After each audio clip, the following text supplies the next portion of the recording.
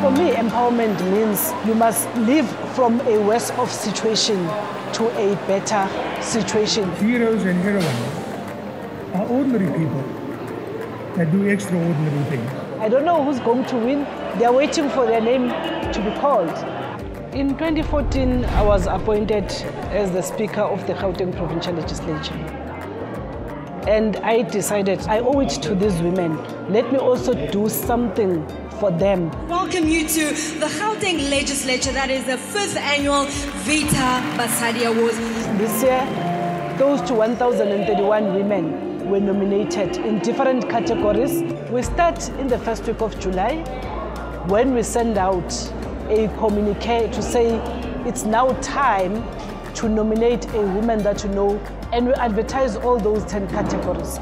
These are the people that have won. The achievement done by one woman is an achievement for all of us.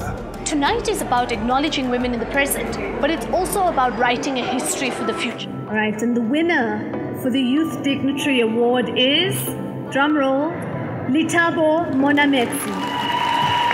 So the Youth Dignitary Award category is a category that is focused on primary school students or high school students who are example setters for their peer groups. I'm a dancer. So in South Africa, currently I'm the South African Youth Latin Champion. I'm also the South African Ballroom First Runner-Up. I'm the South African Freestyle Champion. I'm also the South African Slow Dance Champion. The winner is Lungako Makita. It's a Youth Philanthropist Award, which is actually about young people who are doing remarkable work that positive impact lives. The pageantry founder of Miss Tertiary South Africa.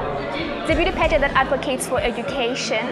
We open entries to university and college students nationwide, and then we disperse scholarships to our winners. I believe in adding value in people's lives because there are many people that have groomed me, and I actually want to give back as well. I am in awe. I am in disbelief. This is the very first time I'm nominated for an award and I actually won. So this is like a confirmation that I'm on the right path, and I'm very grateful. And the winner is Lebohang Munyati. I'm the founder of Miss South Africa wheelchair. Also, I'm the first in Africa to model in a wheelchair. And I've represented South Africa in the field of wheelchair basketball. And the winner is Stacey Lee. I'm a law student and my hobby is car spinning. So when I'm not at university, I'm spending or chilling with my family. That's just basically my life.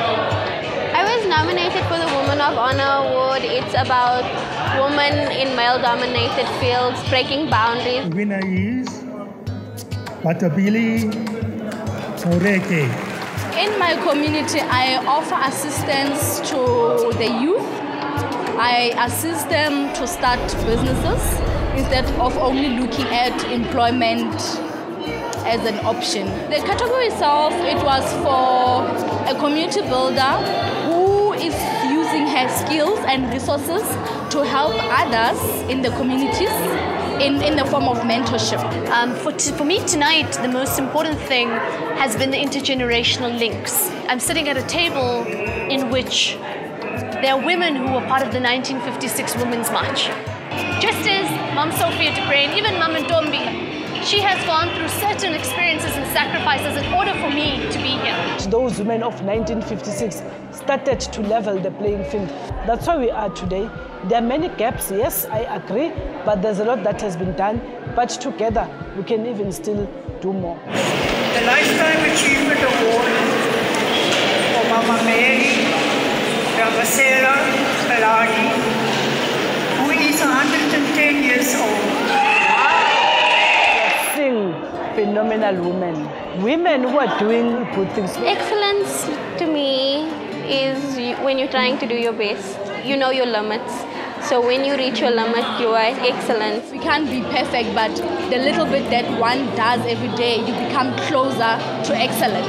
Positively impacting lives. Accepting yourself with your imperfections and embracing your flaws and having the ability to lead by example. It's really hard to achieve your ultimate excellence if you haven't necessarily tapped into who you really are. are and what your heart beats for. So excellence is breaking boundaries, leading others, and opening paths for others to walk.